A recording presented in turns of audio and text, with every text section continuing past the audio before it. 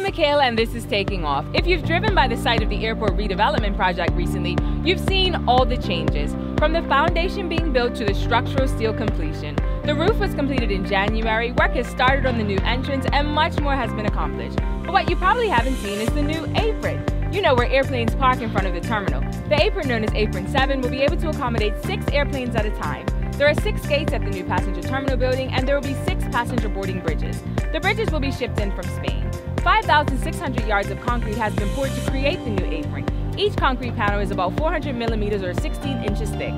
The new apron is more than 60% finished and is expected to be completed in May. I'll be back to give you another look when it's all done. See you next time.